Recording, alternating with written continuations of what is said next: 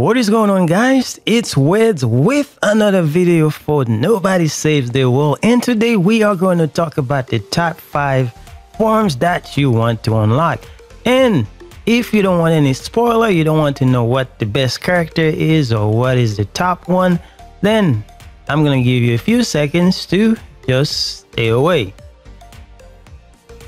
And that's it. In any case, now, if you have been paying attention to the game on the internet, you will know that everybody says the dragon is the best character in the game. But do you think it is the top? Once you get to it, you will know for sure it is if it's the top. But I gotta be honest with you, the dragon can pretty much do it all. Now, as good and as awesome as the dragon is, you can also fall over if you don't use the right abilities. Now, in the spirit of talking about the dragon being the top form in the game, of course, this is my opinion and the opinion of a lot of other people. I'm gonna show you the build that I used to make the dragon kind of invincible in this game. In any case, those are the passives that I use for the dragon, and the first one is the Dragon's Dread. This is exactly what makes the dragon what it is, and it is plus 16% crit chance versus baddies that have negative status effect apply.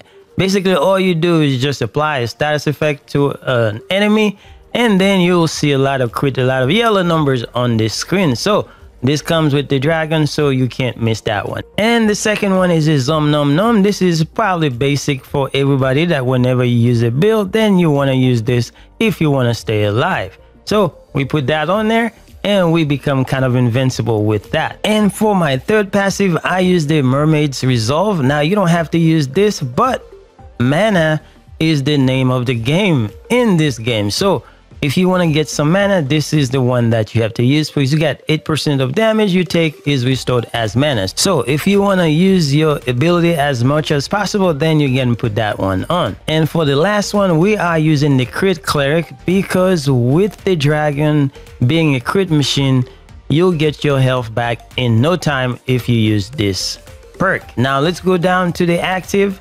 This is what I use for it. Now, those are going to be contingent on whatever dungeon you are doing or whatever activity that you are doing, what kind of wards or shield that you want to break. And then I also use the Fire Breath because it comes with the dragon. You're going to crit a lot with this thing on. And then as you can see, the combo that comes with the dragon, and you can slash the hell out of people with this. Now, with all this synergy that we have with all this passive and active that I'm using here, you can turn any of those characters or any of those forms in this game as an invincible machine. You just got to play around with the passive and active abilities, and then you go to town on whatever dungeon that you are doing. Having said all that, there is no doubt that the dragon is going to be your best or the top form in this game. Now, my next one on the list as far as the top 5 is the rat. Now, you must be thinking, why would anybody select the rat as a viable option? Trust me. Now, as long as you spec the rat with the right passive and active, you can turn it into a real beast. Now, those are some of the ones that I use for the rat. It comes with the Scavenge. I also use Poison Tip, and I also use Zum Num Num, and then Crit Cleric. And then as far as the active, I use Gallop, and I use the Fire Breath that you get from the dragon. And then I also use Gnaw as well as Detonate Poison. So if you use those, you should be good to go. But there are so many combinations. You can use anything you want and a lot of things to make some pretty cool build with the rat. And as far as the rat is concerned, there are some places in the game you cannot go without the rat, and there are some part of the game you cannot progress without the rat. So that's why I put the rat in the list. Now, my next one on the top 5 is going to be the Slug.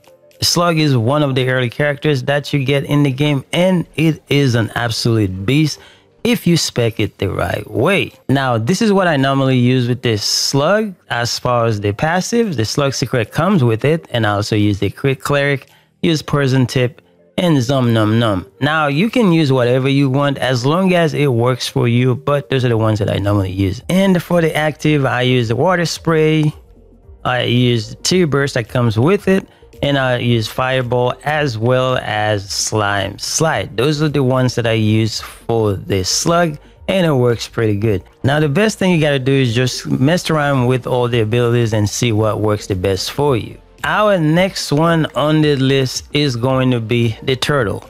The turtle is the best form in the game after the dragon. You can even make an argument to say that the turtle is the best. As long as you get the right build for the turtle, then you should be good to go. And if you want to check out the build that I have with the turtle that makes the turtle invincible, just check out my channel, and I will leave a link in the description now where you can check it out and give it a try. Now let me show you what I normally use for the turtle.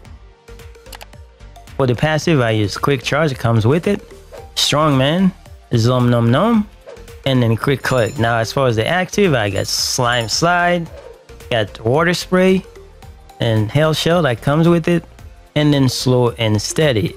With this build, I always become invincible in the dungeon, but you can tweak it to make it your own and make it the best you can be. The next one and last one that we're going to talk about is going to be the Necromancer. The Necromancer can be put in the top 3 of all the forms. And here's what I have been using with the Necromancer, even at the early stages. So we got Blood Pack that comes with it, and we also have Magic Life, Zom Nom Nom, and I use Poison Dampener. Now you have plenty of other options with the Necromancer, and those are not the best that I would say that you can use with the Necromancer, because you can do a lot of experiment, but those works well for me, what I've been using. And as far as the active, I'm getting the Holy Light, the Summon Demon, and what it comes with, the Necrotic Lightning. So those are the ones that I use for the Necromancer, and you can do a lot of stuff with the Necromancer, and it is a very strong character. When you look at the stats, it starts at 6150 as far as its health. So that's one of the things you got to look at, some of the characters. Even though some of the ones that I show you, like the rat, etc., are in the low side of health, but you know, you can still make them work. Just use the other abilities to complement what they already have. Now, a very honorable mention that we can't forget about is the Ghost. The Ghost is a very, very good character. It's very strong if you use it the right way. For the passive, I use Spooky, and also use Strongman, Zom Nom Nom, always there, and then the Quick Click. Those are some of the ones that I use as far as passive. And then for the active, I use the Gallop, I use the Fire Breath, Boo that comes with it, and Ethereal, which makes the Ghost kind of invincible. Those are the ones that I've been using, and if you use it the right way, like I said, experiment with the abilities and you should be good to go. Anyway guys, those were my top 5, and I know it may not be your top 5, but experiment with the things and see how they play and have some fun. Thank you guys for watching. I will see you guys later.